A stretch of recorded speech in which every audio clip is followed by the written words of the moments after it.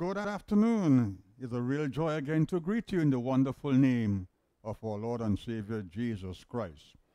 I know that you are as anxious as I am for Thursday to come along because the time when we can connect together and have wonderful fellowship. So I just want to greet you in that name, and I hope that you have been doing your best to conform to the different instructions. Washing your hands, stay home, do what you should do, and to make sure that we keep this thing under control. It is true, while we believe what the Bible says, that no plague will come nigh our dwelling, we have a responsibility, and that is to take precautionary measures and to behave responsibly, and not to be using our faith in God as a cloak of maliciousness to violate very principled issues of hygiene. So again, call your friend, let them know that the Rhema Hour is on the air right now, whether on your platform of your YouTube or your whatever you are looking at. Understand, some folks look at it in on the TV, in the laptop, and different things. So I really want to thank God for each of you. Again, I want to just salute all of you who have been responding, who have been expressing how much the blessings this have been to you. We don't take these things for granted, and we are so thankful that we are reaching people whom we would not have ordinarily reached had it not been for this pandemic that we are facing. We are in this together, and you know, it is such a wonderful thing to recall that what the enemy might have meant for bad, God turns it around for good. And the same God of yesteryear is the same God of today. So may God bless you, people of Rhema. We ask you to keep in touch. We are so thankful for the different activities where we have been Zooming, having prayer meetings, having Bible study. It is a wonderful, refreshing thought that we can keep in touch. We thank God for technology, and I trust that we will be able to maximize everything. Now, when it is all over, that we'll actually be using additional methods and means that we might not have actually even thought about. So this is the Rhema Hour, and we have been talking about Psalm 27. I never envisaged that we would have been still dealing with that psalm. When I began a few weeks ago talking about the Lord is my light, it was my intention just to have just one installment and to share with you the thought of the devotional. But as we continue week after week, I am amazed at the expansion that has been brought into the equation, that God has allowed us to see things we might have never seen. And I can't promise you that this will be the end of it all. We will continue indefinitely. And I want to begin this afternoon by reading the psalm again. Psalm 27. The Lord is my light and my salvation. Whom shall I fear? The Lord is the strength of my life. Of whom shall I be afraid? We have done the Lord is my light. We have done the Lord is my salvation, and we are going to deal with today the Lord is the strength of my life. It is very significant of the different formation of the sentence that David actually employed. It might look as a little bit inconsequential, but it is very, very important to observe. Have you observed? He began by saying, the Lord is my light, the Lord is my salvation. But when it comes to the other line, he said, the Lord is the strength of my life. He is the strength of my life. And I want you to just simply ponder that for a few seconds, because there is a deep-seated thought in that statement. The Lord is the strength of my life. What he's saying is the Lord is the one who gave legitimacy and credence to my life. When I look at my life as it is today, he's saying, It is because of the Lord. All the varied encounters and the varied experiences I might have encountered, my life still is intact, and it is because the Lord is my life. I just want to spend some time and try to sensitize you to what David was saying. And I want to ask you to see if you can make any connection in your own experience. When you look at your life, do some reminiscing right now and think for maybe 5 years back or maybe 10 years back of the experiences you might have gone through, when it seemed as if everything around you was dark, when there seemed to have been no way out, and when you could not have envisaged that there is a solution, and you despaired about the future, you despaired even for your own safety, you despaired for your own life. But here you are today, well and strong, alive, in control of your faculties.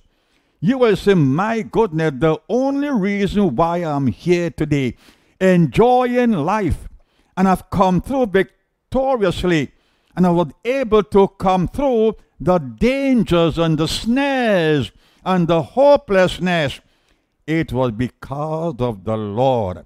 And even today, I'm facing certain circumstances. I'm in a certain condition of predicament, and I'm still able to stand. Why? It's because the Lord is my strength. You know, I was thinking sometimes when we're not facing certain circumstances, we say to ourselves, if I am to ever face that, I could never make it. And guess what? As time goes on, a circumstance may arise about the same thing that you despair of if it were to occur. And you who thought you could not have made it, you made it. Let me give you a personal example here as a means of a testimony.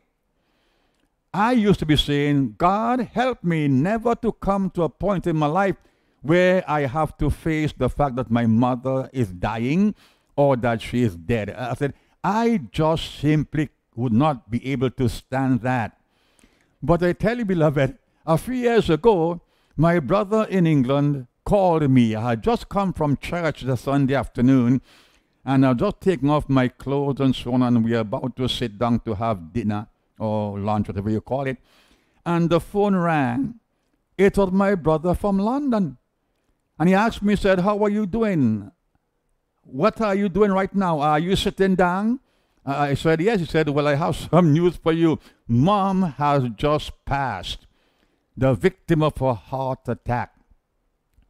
It has just happened. Just a matter of seconds away, and I call you right away. And he said, Elmore, you would have to come to take care of the funeral. No, I could not believe what I was hearing. At the point of when he broke the news, I became almost numb.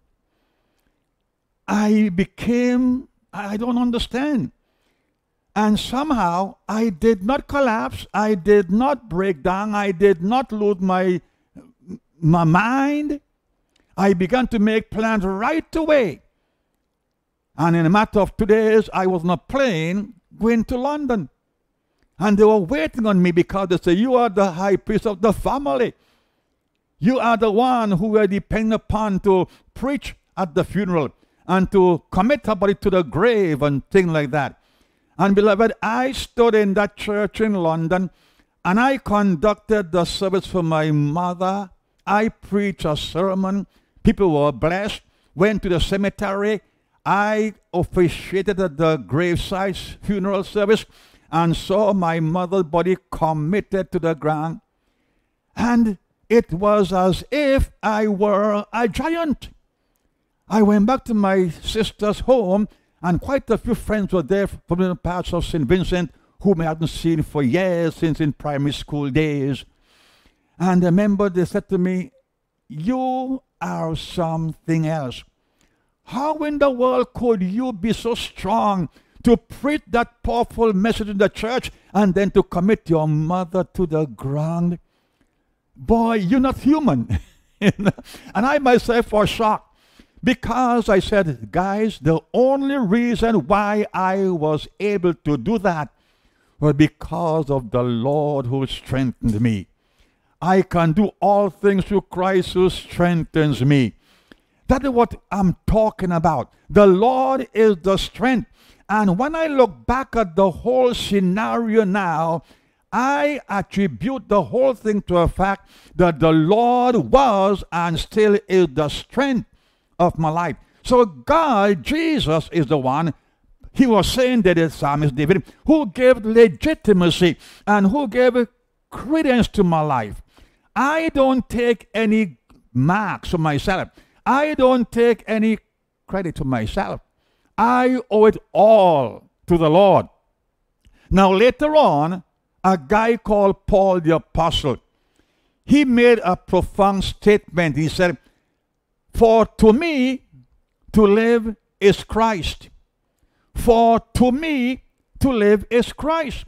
What you're saying, and I want to share with you two aspects of this statement. One, we can look at the punctuation. It could be saying, for example, for to me to live is Christ. In other words, what he's saying by that, the incentive for my living is Christ. He is the reason I want to live. He is the object or the goal of my living. For to me, to live is Christ. Had it not been for Christ, I had no interest in living. He is the only reason why living makes any sense. Then the second part of it, you can change the punctuation mark, and he says, for to me to live is Christ. In other words, the only reason why I was able to live the life I'm living now is because of Christ. Given all the different scenes of life, given the challenges, I am sustained by Christ. He is the one who makes living meaningful and possible. Had it not been for Christ, I could not have made it. And the psalmist says something like this, I had fainted unless I had believed to see the goodness of the Lord in the land of the living. This same Psalm 27 and verse 13.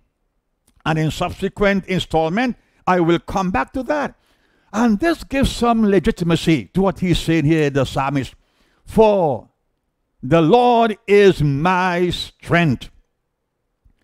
And I want to spend the time trying to share that with you. To make you further appreciate what David was saying, we need to understand the meaning of the word strength in the Hebrew.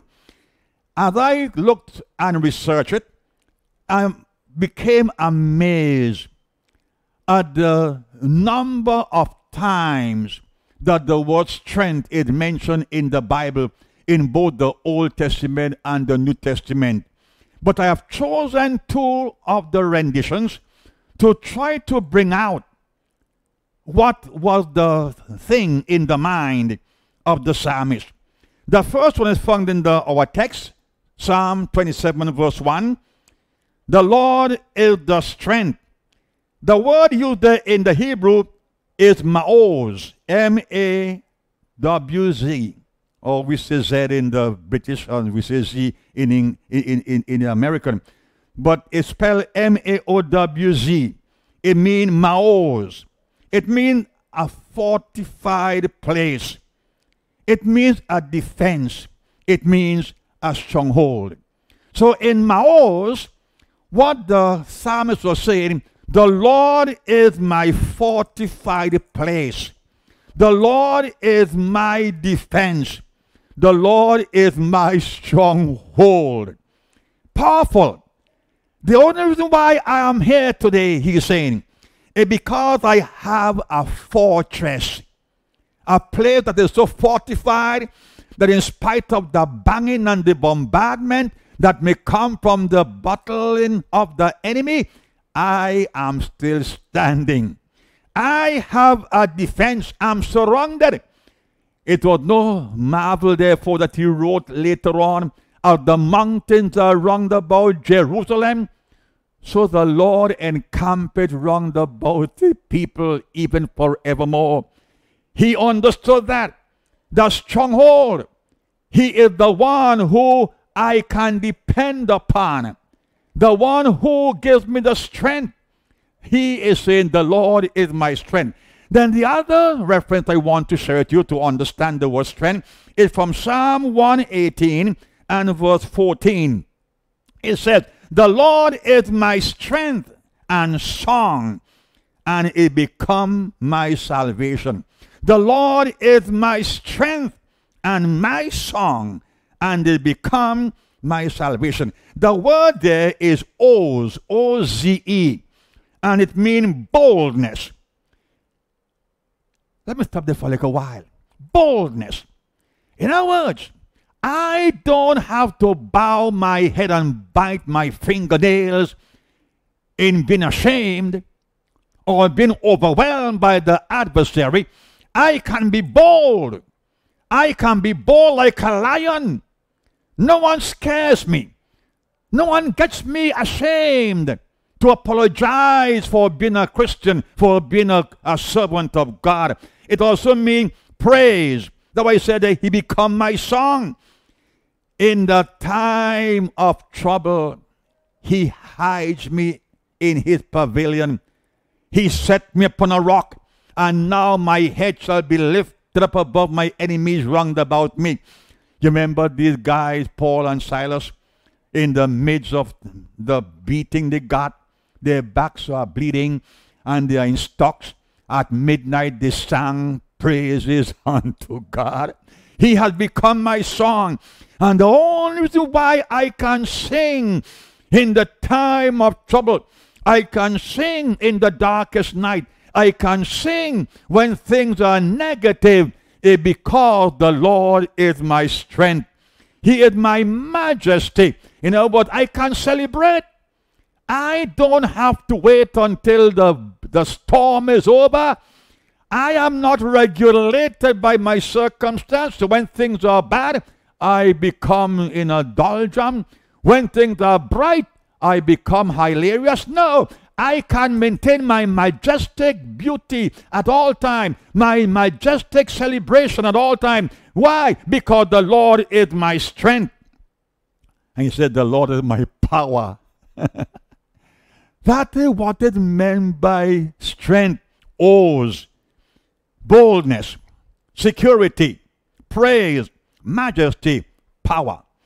So here, beloved, I want to emphasize again what I've done for the past 2-3 weeks, is that the Lord is not becoming that. The Lord will not become that. The Lord never used to be that. The Lord is. What the psalmist wants us to emphasize is, in your present scenario, you ought to understand that the Lord is your song, that the Lord is your refuge, that the Lord is your fortified place, that the Lord is your defense, that the Lord is your stronghold, that the Lord is your praise. Let me stop a little while upon the word praise there. Remember, the word praise comes from the word oz, which is one of the renditions of the word strength. You are not to adopt the attitude that when things are not going bright for you, you walk around like if you just suck 1,000 sour lemon. You lose your joy, you lose your countenance of your face, when the Bible makes it quite clear that the Lord is the light of your countenance. Whatever happens to you, beloved, God does not change. He is the light of your countenance. He is your joy. He is your peace. He is your fulfillment.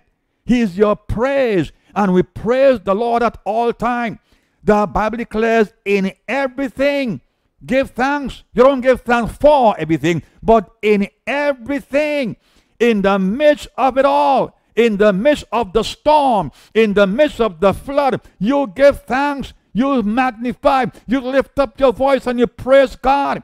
That's why Paul, writing to the Ephesian church, says you ought to make melody in your heart unto God, singing psalms and hymns and spiritual songs. And this goes right back to Psalm 27. The Lord is my strength. It has some credence. It can't be doubted. It is factual. Hear what David says. We have just read it. The Lord is my strength and my shield. My heart trusted in him, and I am helped. That's Psalm 28 and verse 7. They said in Psalm 31 and verse 4, he pulled me out of the net that my enemies are spread for my feet, for thou art my strength.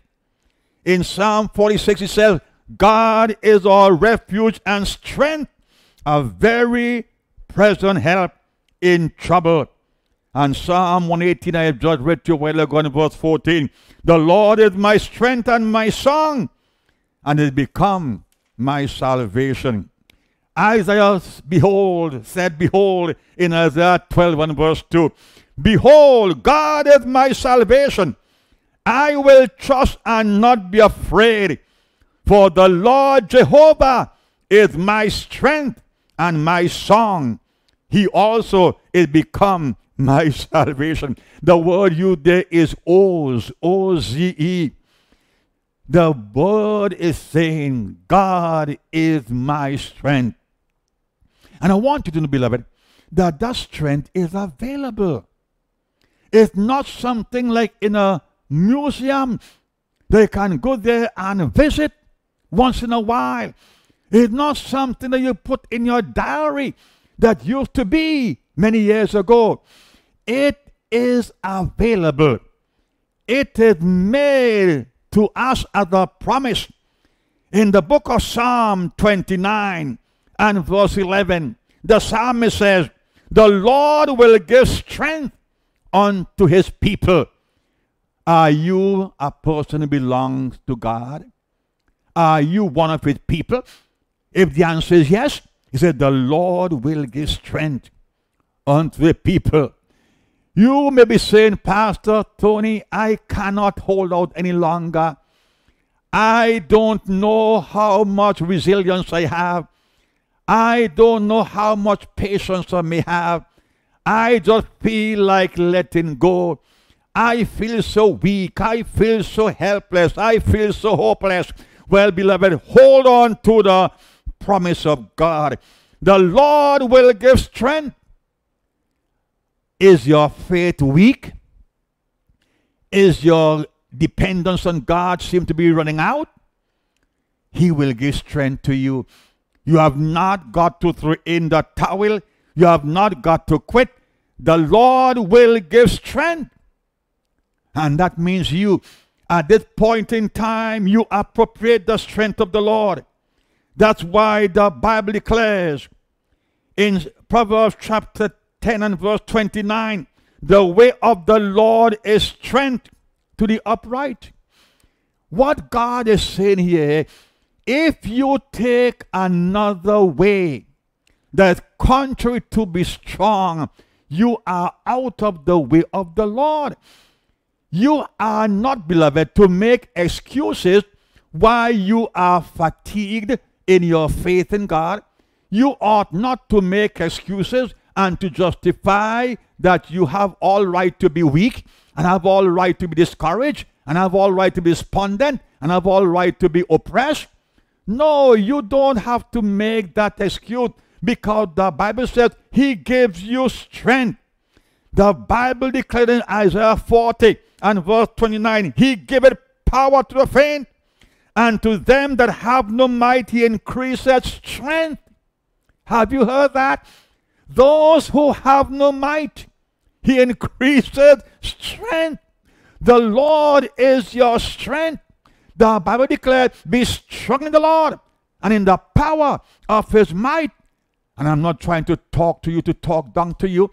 I have my both feet on the ground, my head is not in cloud nine. I'm a real person. I am rational. I am sober. And I know that sometimes life can be so cruel. Life can be so hard. Life can be so despairing to the point where we try to analyze and there seems to be no light at the end of the tunnel. And God is not going to condemn you for that. Matter of fact, He gave you His word that if the time ever comes when you have no might, what does He do? He gives power to the faint. Thank God for that. Are you on the verge of fainting? Don't condemn yourself. Don't feel that you're worthless. Don't feel that God is going to dump you somewhere in the forgotten land. He said, to those who have no strength, He increases strength. And to those who have no power, He gives them might. That means you, beloved, you are catered for. God has a plan for you, and it is for you to be able to access the strength. You are not like people who have no hope. You are not like people who don't believe in God. This is why you are saved. You have received salvation for a time like this. Salvation will worth you nothing in heaven. Oh, you're the pastor, you're talking heresy. Oh, no, I'm not talking heresy. Salvation will be worth you nothing in heaven. In heaven, we don't need it again. We are saved forevermore. Salvation is for you upon the face of the earth to live, to access the strength of the Lord, to access the victory, to access the provision, to access the health, to access the might. That is what salvation is about. Boldness, prosperity, health, strength, everything, overcoming. That is what salvation, deliverance. And therefore, if you're saved, you are different from the unsaved. You have a hope. You have a strength. You need to tap into the strength. The Lord is the strength of my life. Paul prayed for the Corinthian church in the Ephesian church in chapter 3 and verse 16. He prayed, among other things, that you may be strengthened with might by His Spirit in the inner man. He is praying for the church. That my prayer, since I heard about your faith in God and your love to all the brethren, my prayer to God has always been that you will be strengthened with might by His Spirit in the inner man. To the Colossian church, he said that they be strengthened with all might according to His glorious power. So God doesn't want you to be weak. God doesn't want you to throw in the towel. You can be strengthened. You can tap into, you can access the strength. You are not just to read the Bible and admire the strength of David, admire the strength of Samson, admire the strength of Gideon, admire the strength of Paul and Silas, admire the strength of Joshua. No, beloved, you can have it. You are not saved to be a spectator of others. You are not there to coordinate the effort of others and just to become a spectator, a fan of them. You are to partake of the same thing. The way Paul declared in the book of Hebrews, saying therefore that we are compassed about with so great a cloud of witnesses. Let us lay aside every weight and the sin which does so easily beset us, and let us run with patience the race. Thank God for the Moses. Thank God for the Abraham. Thank God for the Gideon. Thank God for the Jephthahs. Thank God for the Samuel and all these mighty men, the Elijah. Thank God for them. But God is saying, you don't just simply stay there as an admirer. You become a participator. You can look unto Jesus, who is the author and the finisher of your faith. The Bible declares we are to lay aside every weight. One of the first things you need to do in accessing the strength of the Lord is to make sure that your confession is right. The Bible declares in the book of Joel chapter 3 and verse 10, let the weak say, I am strong. I love that. The weak doesn't say, oh God, you know how weak I am. I am so weak and so lowly. No, let the weak say, I am strong. The Bible says, speak the very opposite. Speak the answer. Speak the solution. Speak the way out. You do not confess what you don't want. You don't confess the weakness. Let the weak say, I am strong. Let the poor say, I am rich. This is not psychology. This is faith in God. Because God is saying, He is your strength. He is your victory. He is your boldness. He is your power. He is your strong tower. He is your mighty fortress. A mighty fortress is your God. Secondly, clothe yourself properly. Paul is talking to the Ephesian church. He says, finally, my brethren, be strong in the Lord and in the power of His might. Be strong in the Lord, not in your feeling, not in your philosophy, not in your psychology, not in your ability to psychoanalyze things. Be strong in the Lord. The Lord is your strength. And He told them, be strong in the Lord and in the power of His might. Put on the whole arm of God. Clothe yourself with the girdle of truth for your loins. Clothe yourself with the breastplate of righteousness. Clothe yourself with your feet shod with the gospel. Clothe yourself with the shield of faith. Clothe yourself with the helmet of salvation. Arm yourself with the sword of the Spirit, which is God's word, and be praying incessantly and constantly watching for what God will do. Ezekiel declared, I will put myself upon the watch and wait to hear what He will say unto me. Last of all, be patient, beloved. Be patient. They that wait upon the Lord shall renew their strength. Many times the word wait there, it means to patiently expect. To have patient expectation. Don't tell yourself, well, this thing is going to end now, or my circumstance wouldn't end now. I don't know how it's going to fan out. I don't know how it's going to work out. And you decide to stop living. I said, no. They that wait upon the Lord shall renew. And the word wait there comes from the word in the Hebrew kavan or kavah, which means to expect patiently. Confidence in God. Wait upon God. Your ways are not His ways. Your thoughts are not His thoughts. What may seem to be 1,000 years to you is like a whisk of your eyelash to the Lord God. Men become impatient, but God is not impatient. God will perfect that which concerns you, beloved. It might be dark now, but after every dark night, it must give way to a glorious dawn. And the darkest hour of the night is that hour just before dawn. You might not be able to decipher how you're going to get out of where you are. But as you put your trust in God, you can chorus the same words of the psalmist David. The Lord is my light and my salvation. The Lord is the strength of my life. And I believe that as you learn to wait upon Him, it says, be of good courage. Wait on the Lord. Be of good courage. And He will strengthen your heart. Wait, I say, on the Lord.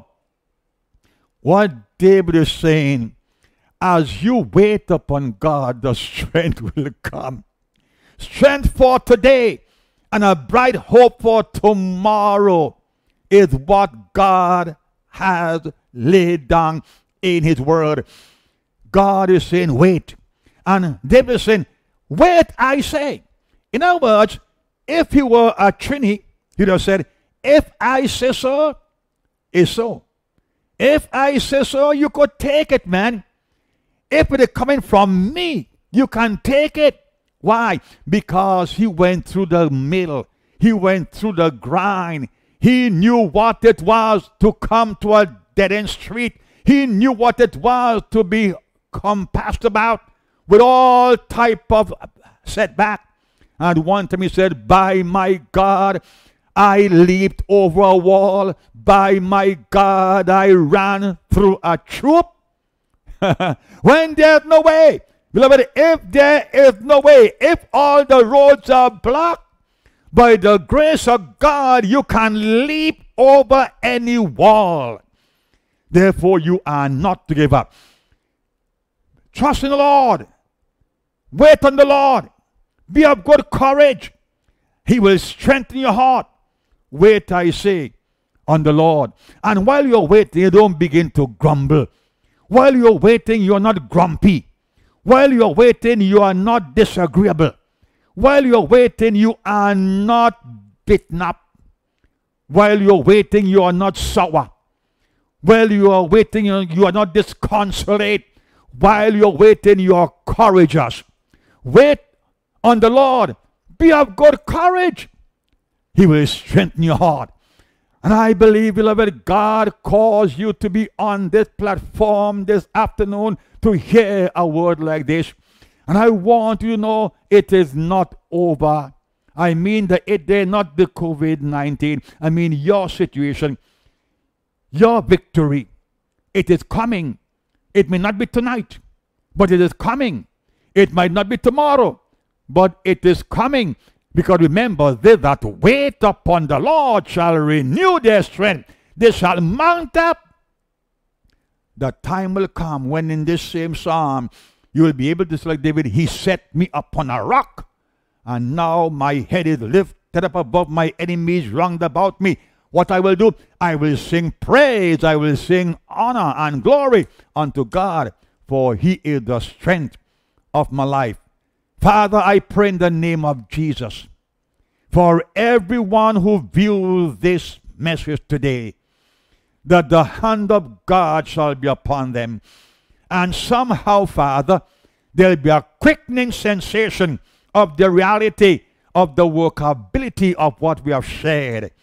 Those who are hopeless, Lord, let hope be born in their heart one more time. Those who are weak, Lord, increase their strength. And those who have never known you, let the Holy Spirit, let them understand that they can accept you now as their Savior and Lord. I break every fetter. I dismantle every obstacle and declare that there is victory. For where there seems to have been no way, Lord, you have opened up the way. And for this we give you thanks in Jesus' wonderful name. Amen. Amen. I believe that God has spoken to you. We would like to hear from you. And as you look at the bottom of your screen, there is information there as to how you can contact us. Rema, may God bless you. Hold on there. Keep on what you're doing. Keep on the Zooming. Keep on the fellowship. And begin to build up one another. For we all belong to one great family, the family of God. May God bless you and keep you until next time.